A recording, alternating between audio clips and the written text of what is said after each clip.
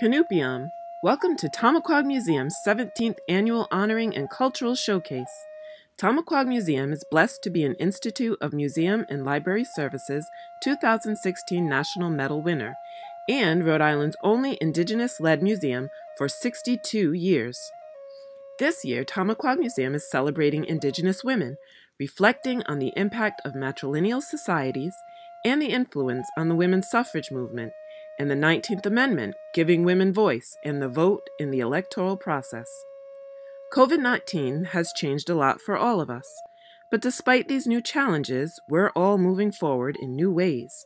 Tomaquag Museum's Indigenous Empowerment Network is committed to uplifting Native people, and that includes honoring remarkable Indigenous women from across Indian country.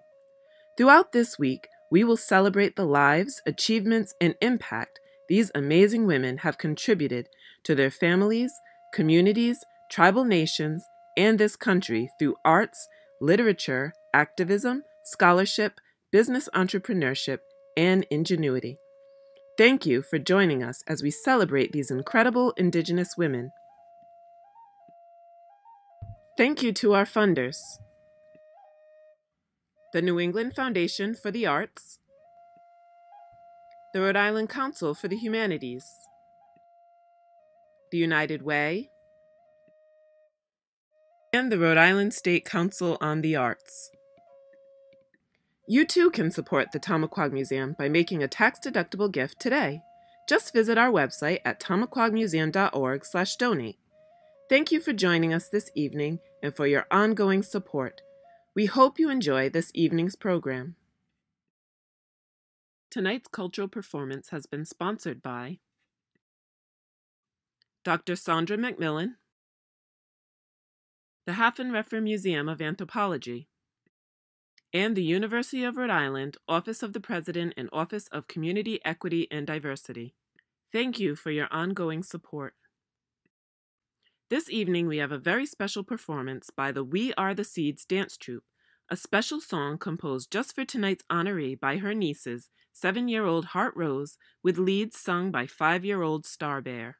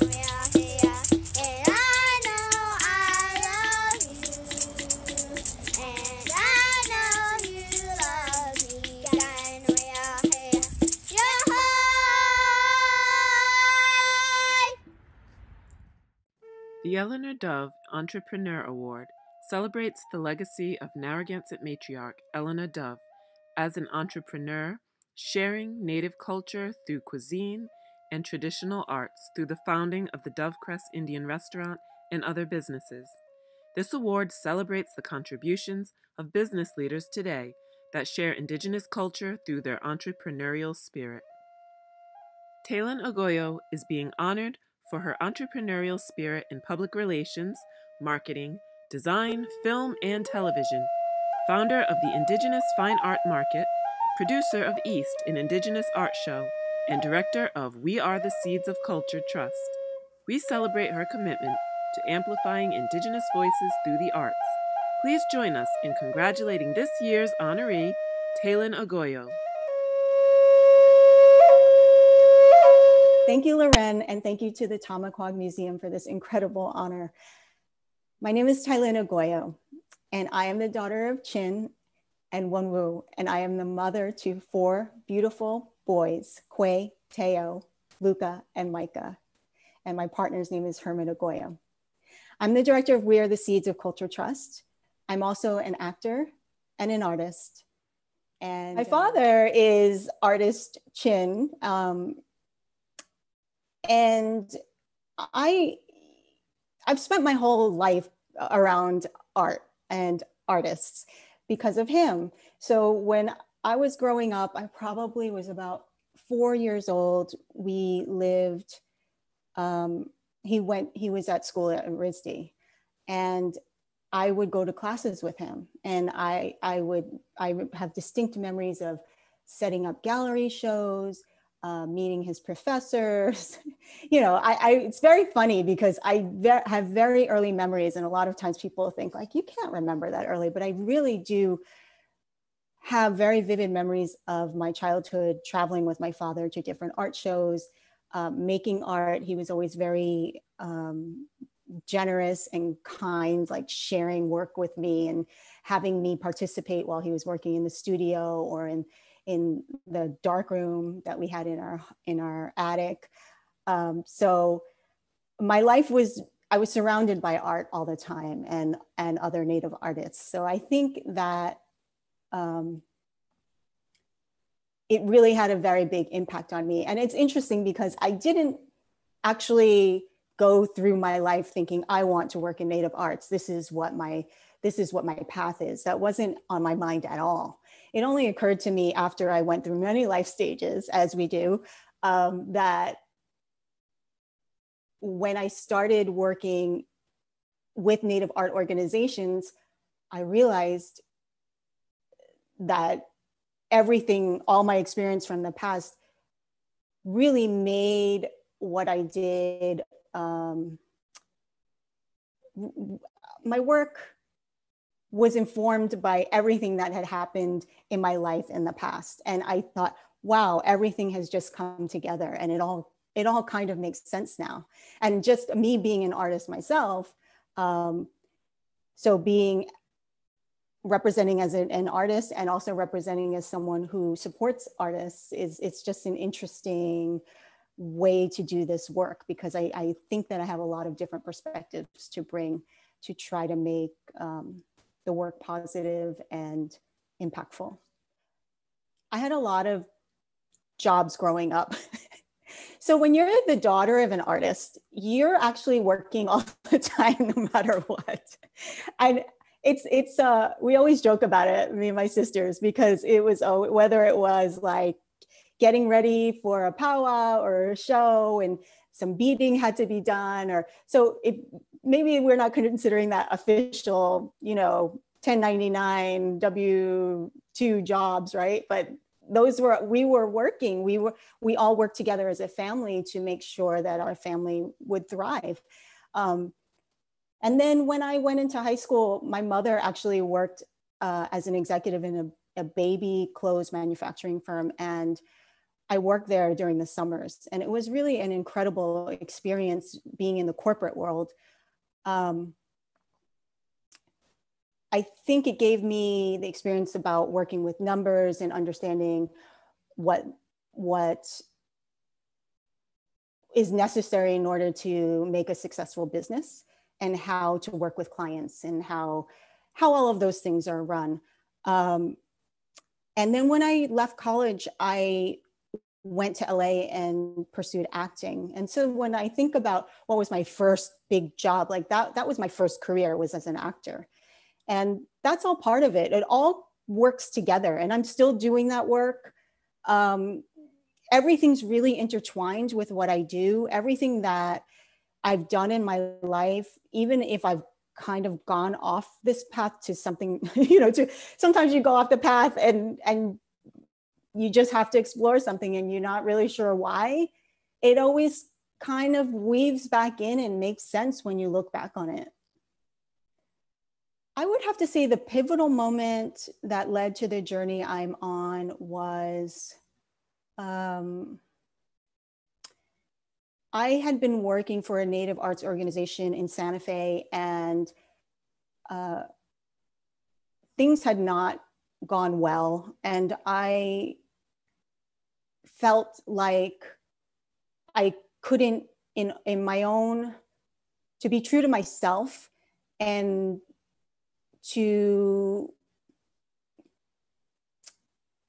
live life, to be able to wake up in the morning, I couldn't be in that space anymore. And it was a really difficult time. And there's a lot of layers to the story, and it's very complex. But the takeaway from that is it pushed me to do other things. And I didn't know where I was headed.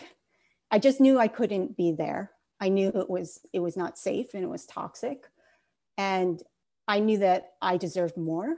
And I knew that there was work that needed to be done that wasn't being done.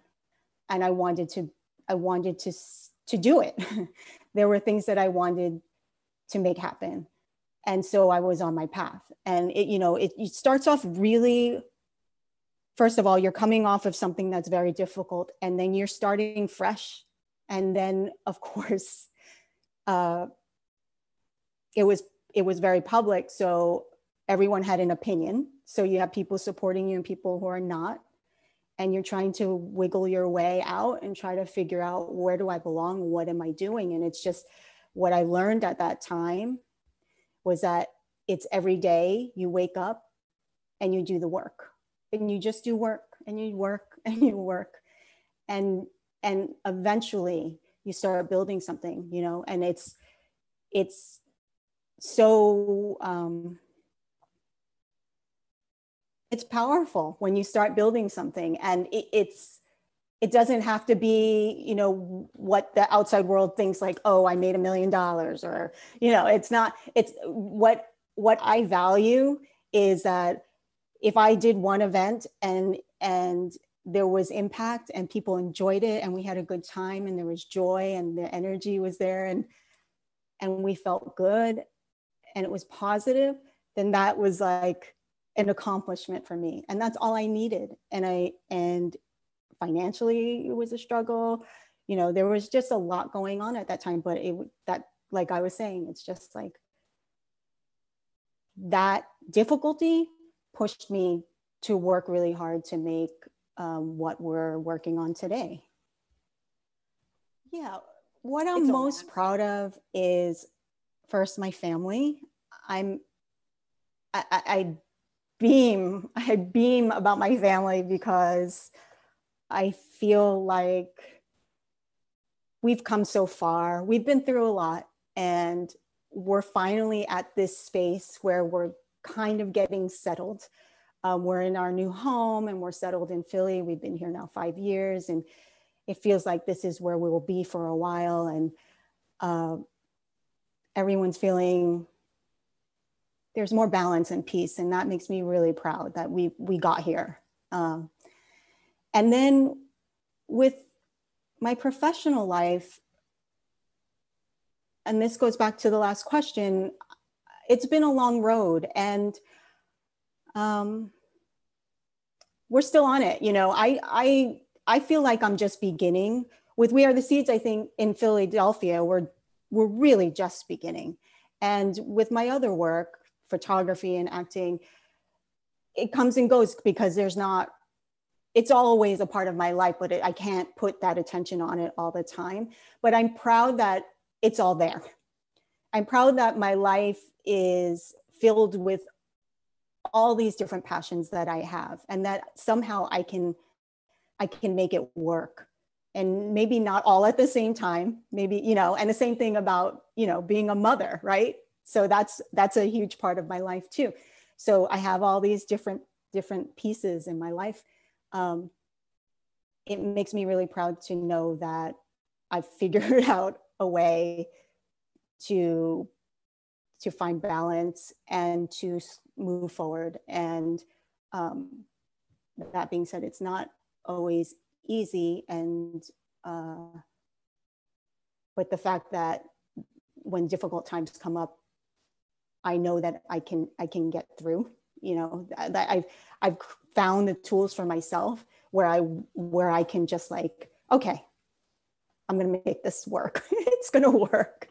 So that's, I'm just proud of hanging in there, honestly. I'm proud, and I'm grateful to be here. There was a project I worked on a few years ago called the Warrior Project, and it was a photography series of Native children talking about environmental stewardship and their land, and how they felt about what was happening with their land, what they were doing to try to protect it, what they felt like needed to happen going forward. And it was an incredible project. I traveled to, I believe it was 4 different states, and we took these gorgeous photographs and made videos, and it got worldwide attention. There was, the photos were on websites in Australia and in Spain. And I felt like it was, not only were the photos beautiful, and the people who were part of the project were just, the youth, incredibly powerful. They had so much to say, and it really came across in the photographs. But I felt like it was an elevation almost of, you know, it told the story. It told what it showed the weight of what is going on in the world, and why we all need to pull together to make sure that we're taking care of this earth.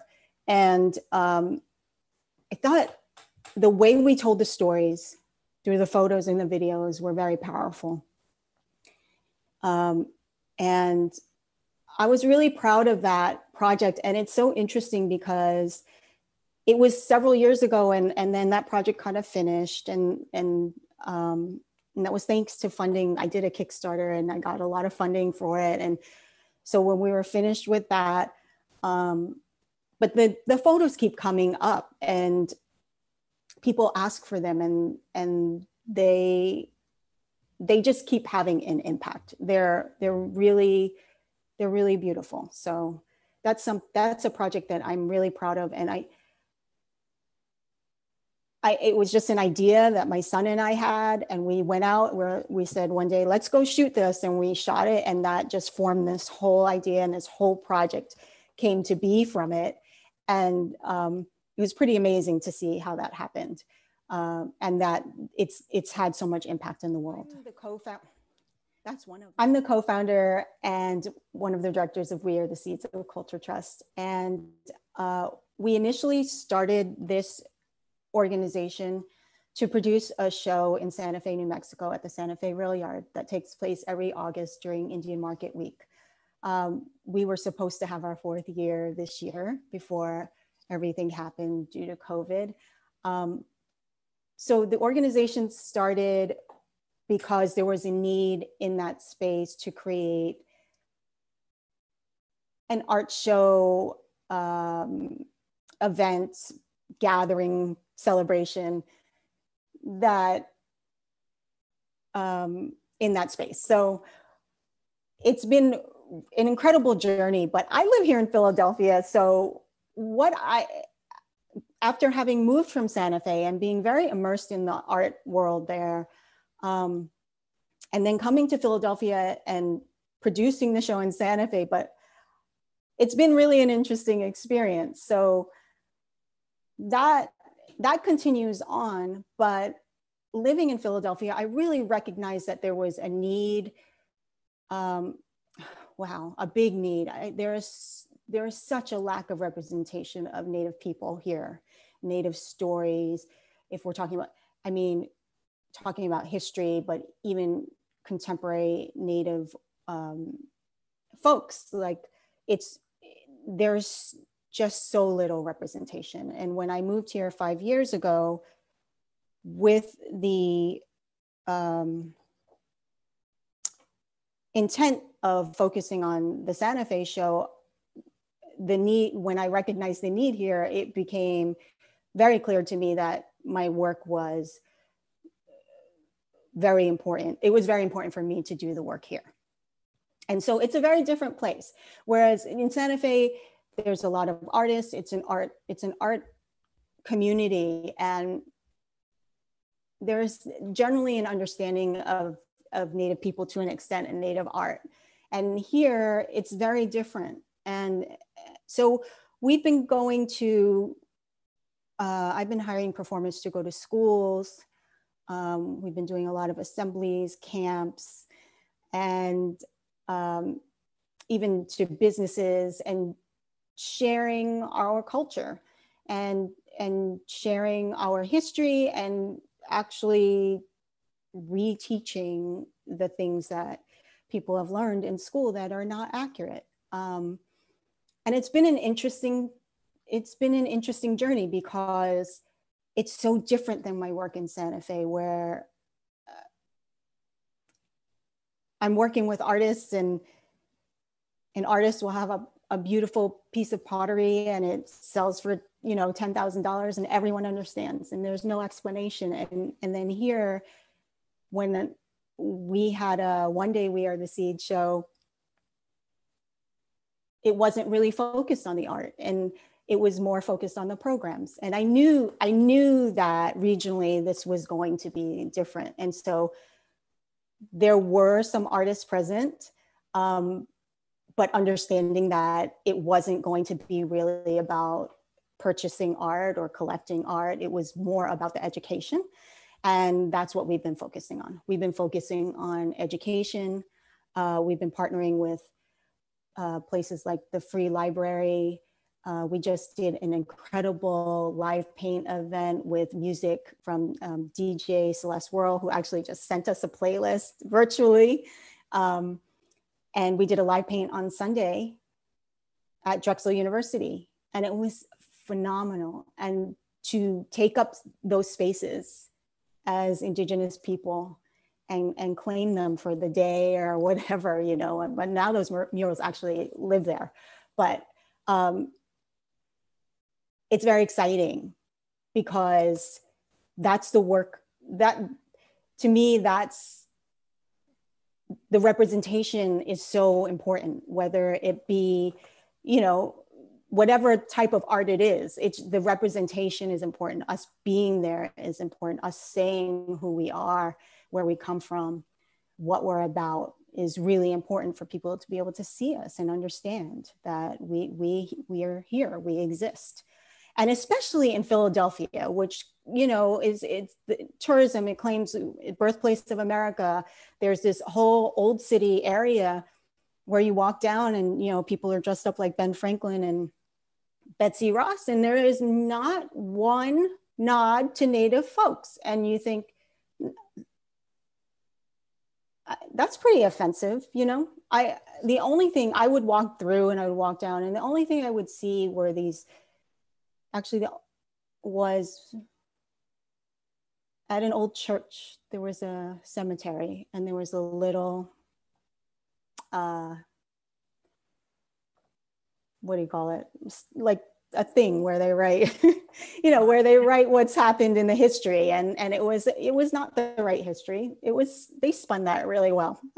Something about how 7 Native chiefs came and they died, you know, and they made it so like, oh, you know, it was so like nothing to them. They had no weight, and it gave them no respect. And that really was very profound to me. Like, how am I walking through here and there's no acknowledgement? And because when I walk through Philadelphia, all I see people, I see it, you know, before all of the terrible things happen. Be part of this, and you know, this is extra personal for both of us, in that it's my grandmother, your relative, and that we could walk in her shadow, which is so giant, and the things that she inspired us all to do. She didn't tell us what to do. She showed us what you do. and how you walk in the world with grace, which I think that you do, and Thank you. how you show your strength by your actions and your leadership by what you do. And so, we're thrilled, absolutely thrilled to have you receive the Eleanor Dove Entrepreneur Award.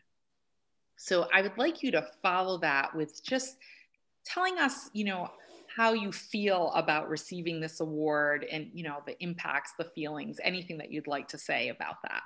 I'm getting a little choked up because when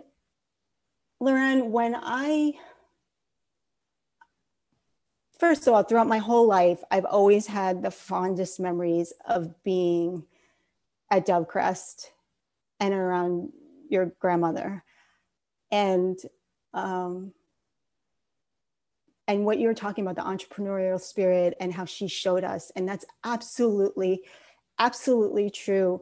I think I spent a lot of my time there when I was like maybe just born till 5 or 6 years old. And we moved to New York for my mom to work when I was about 7 or 8. And it was like, first of all, the biggest shock of my life to move to Brooklyn.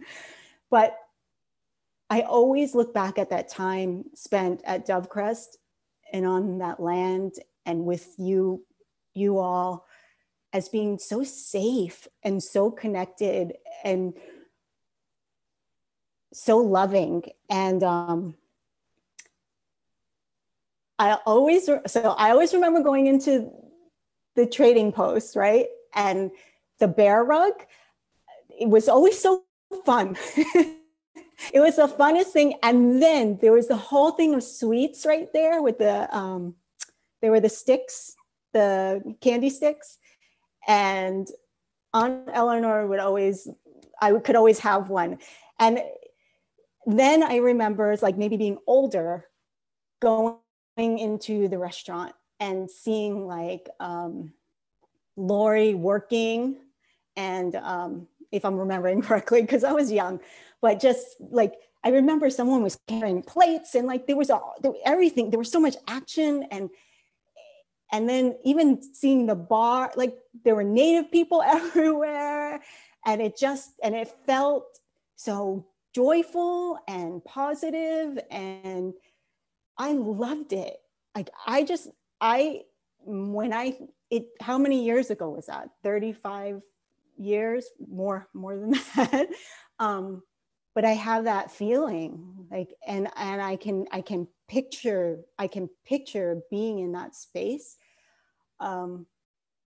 So when you called me to tell me that I was winning this award, it had so many layers of meaning for me, because Aunt Eleanor was just this gorgeous person, and and Uncle Ferris, like they did so much in the world, like they brought so much to the world. They did it so gracefully, and they did it graciously, and they were able to break down barriers by just doing what they do best and doing it so well and beautifully. And that has had such a profound effect on me. And just the care, the care and the kindness and the welcoming is something that I'll never be able to I'll always carry that with me. And so this award is huge. I still think I'm still processing. I don't think I fully processed the enormity of this and what it means to me. But I'm really grateful, and it's really special. Like this is the highlight. Aside from my children being born, this is one of the highlights of my life. So thank you to everybody, and thank you for everybody who nominated me or supported, because it means so much. It really does. There are so many people that have been so supportive along the way, that have enabled me to do the work. But I really want to thank my family, Herman Agoyo, and my children, Quay, Teo, Luca, and Micah, for understanding the late nights, or mom packing up and having to run to an event early in the morning, and really understanding that we're building something here that's important and making an impact. And I'm grateful for them, and I'm grateful for their support. And Herman never questioned. You know, a lot of people love me. A lot of people care about me, and there's always a bit of concern, like, are you sure you're doing the right thing? And he never questioned. He always just was behind whatever I said I needed or wanted to do that I thought made sense for my work. And I hardly ever say this, but I appreciate that so much. It's a quiet support, but it's always there, and it's really beautiful. And I'm grateful for that. And I'm grateful for my friends and family and our artist community and everybody that supports. So thank you to everybody. Thank you.